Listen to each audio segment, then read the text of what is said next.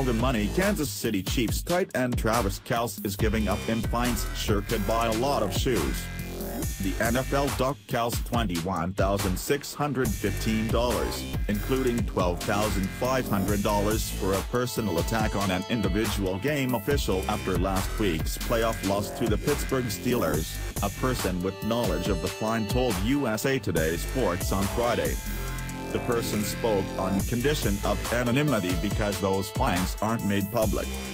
The target of Kelce's criticism was referee Carl Cheffers, whom Kelce told reporters shouldn't even be able to work an expletive foot locker after a holding penalty wiped out what would have been a tying two-point conversion by the Chiefs.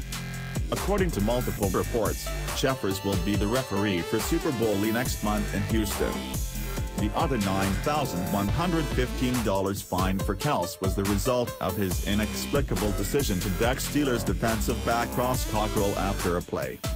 This isn't Kelce's first costly run-in with officials. In November, the NFL fined Kelce $24,309 for consecutive unsportsmanlike conduct penalties that led to his ejection, the first for something Kelce said to an official, and the second for taking a towel from his waistband and throwing it like a penalty flag in the direction of the official who had just penalized him. In 2014, the NFL fined him $11,205 for making a dismissive, sexual gesture next to a referee who was announcing a penalty.